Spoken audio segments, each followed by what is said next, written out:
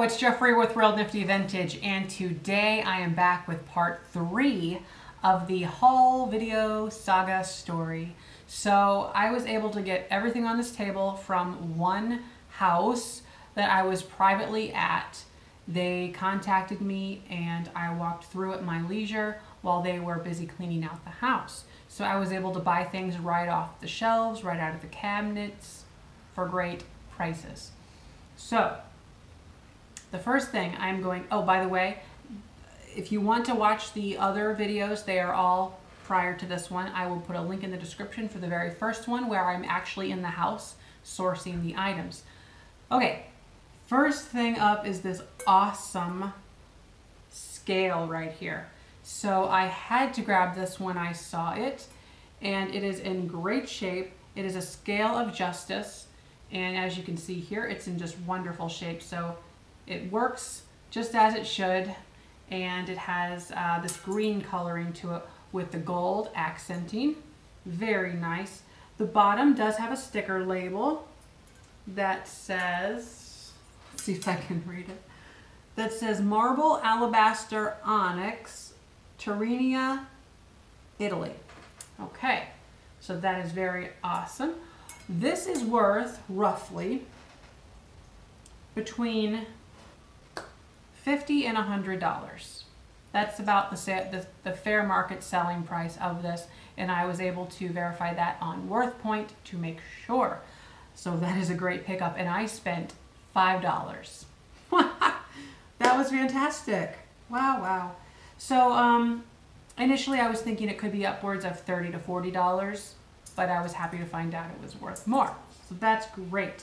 And this will definitely be going online for that price.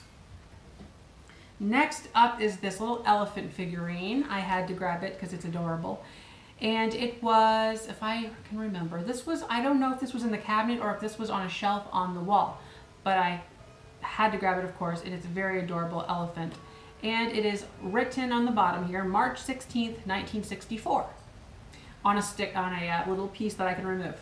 So that is very awesome, and it will, I don't know where it'll go, online or in the booth, but it's very cool. Keeping up with the elephant theme is this really lovely elephant glass with, we have flowers on the inside here. It's like a paperweight. You can put that in your windowsill. And it says, made in Taiwan, Republic of China. Just a really pretty elephant. And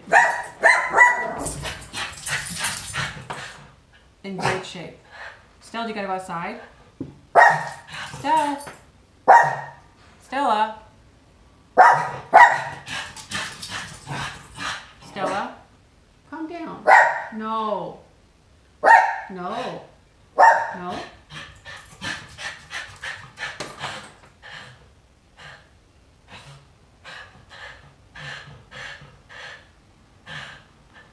Okay, I also got this really nice set of elephants here. These are chained wood animal elephants. Look at the eyes. They are rhinestone. They are rhinestone eyes, and here are the little ones. Aren't those adorable? So let's see, these have blue eyes, and then we have an elephant with pink, and then an elephant with green eyes. So those are really cute, and they're in great shape all together. Made in Hong Kong, Ross Products is a little foil sticker on the bottom. So those are really awesome. Love those. They are, I believe, made of wood. I'm not sure. I think they're made of wood, yeah. They just kind of feel hollow in a way. No, those aren't wood. Those are like a plastic or something made to look like wood. So we'll see about getting these online. They might go online, they might end up in the booth. But they were also not very expensive. So those were on a shelf that I paid $5 for everything on.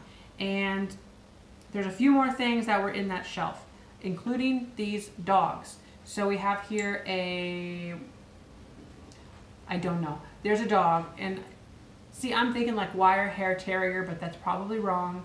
Or it could be a Scotty dog or a Yorkie. I don't know. There's a dog, it's a bell. The dog is a bell. There's that one.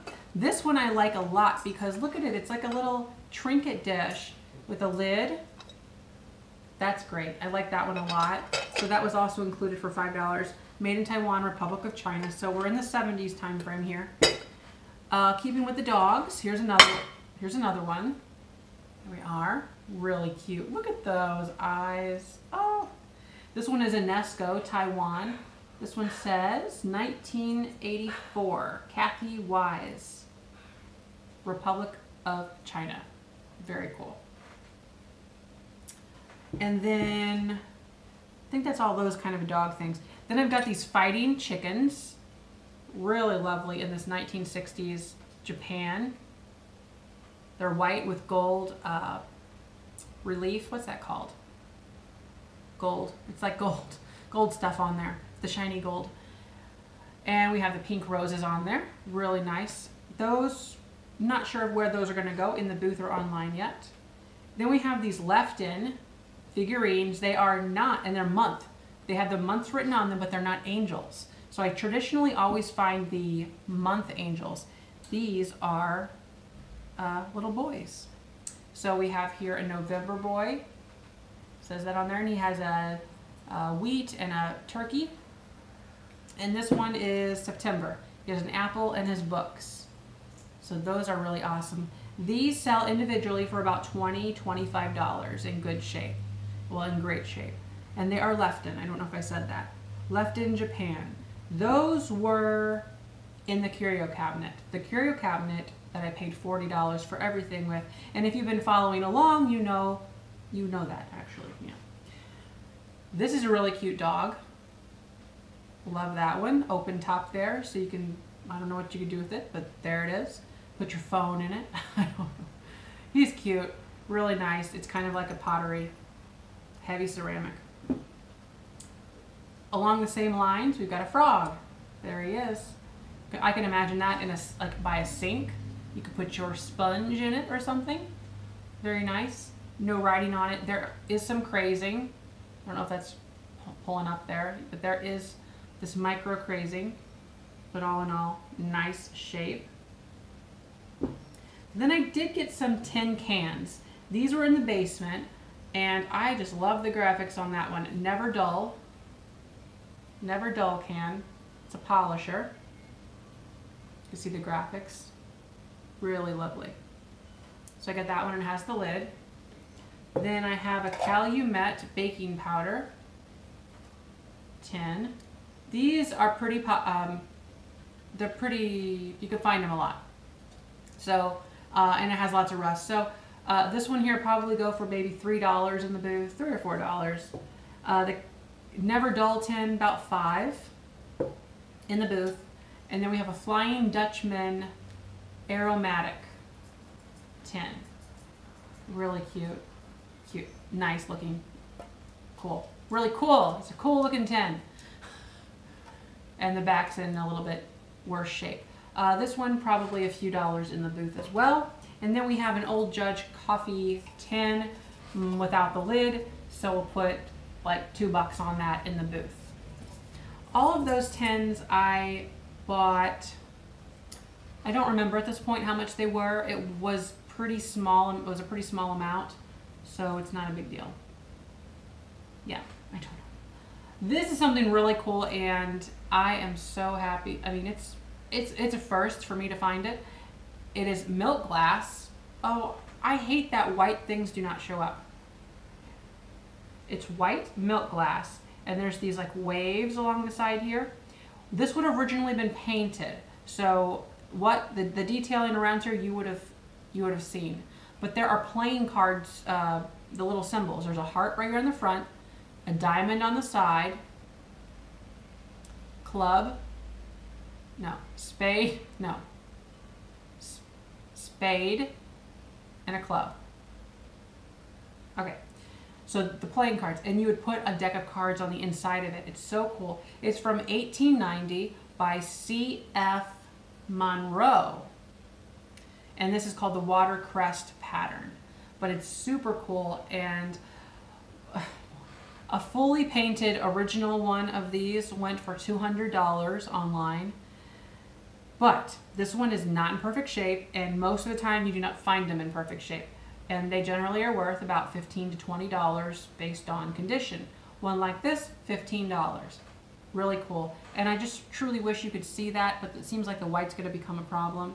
But there's really cool designs on it. Isn't that cool? It's just really neat. Yeah, for sure. I did get a Vaseline covered dish. This would house some powder. Could not think of words. A Vaseline uranium glass. Get a black light out, shine it, it'll glow. So there you are. It's Depression era covered dish. This here, I expect to sell it. If I don't sell it in the booth, I might have someone who's interested in it, a subscriber, and I'm looking to get about $8 to $10 out of this plus shipping. But it's really nice, and Vaseline glass isn't really popular right now, so there's that. But that's just a really nice jar, just in great shape. Here we have a compote dish. It's a lidded dish in the King's Crown pattern, thumbprint also known as. And here's the little thumbprints. So there's the lid, and it's in a cranberry and clear.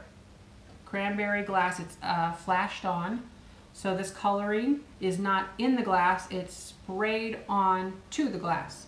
So it's not uncommon to find this kind of stuff worn away, the coloring worn away. But this is in great shape, and either way, it doesn't do very well. It's worth about 10 bucks. So it might end up in the booth because it's kind of heavy for shipping. But it's in great shape. That was also in the curio cabinet. Cowbell. This is cool. Green ribbon on it. It's a cowbell. No graphics to it. There's the inside. It's just all around really cool. That'll probably make its way to the booth. Offhand, I'm not sure how much cowbells go for. It's probably around $10 though. 10 to 12 if I had to guess right now, which I do. This here is awesome, and I'm glad that I got them. They are a pair of canisters, 1950s era, chrome, or yeah, like the shiny metal. Coffee on this one. Open her up, and you put your coffee in there. It's made by Chromex, and it's written there on the bottom. A big K, not Kmart.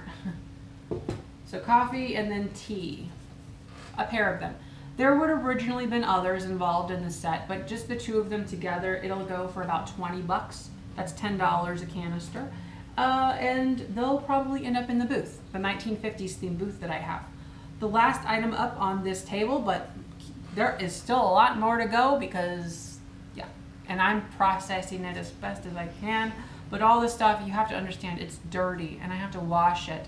And then I have to do a little research on some of these things that I'm not as familiar with. So it takes a lot of time, and I'm trying to get through it, but my goodness. I'm not complaining, okay, I'm not.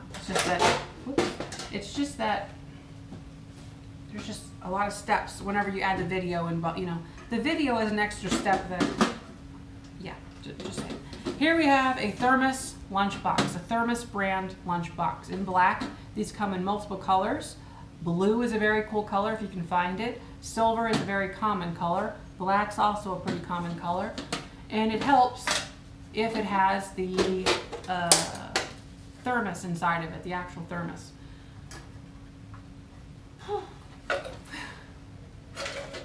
But there it is. It shows a lot of wear. You can still see some of the detailing right there, the kind of the triangles on it with the stripes. It was in red. These sell for roughly about 20 bucks. With the thermos in it, maybe 25, but the thermos is in pretty bad shape. If the thermos was in great shape, 30. Yeah, I mean, okay, on the bottom it does have lots of information. We have here, what does it say? Thermos brand product, Thermos division, King Sealy, Norwich, Connecticut. There you go. So pretty awesome. These were popular in the 40s and 50s and 60s. You know, people use these things to death and abuse them. Am I done? Yep, sure are. All right, thanks for watching, and don't forget to like, comment, and subscribe. Bye-bye.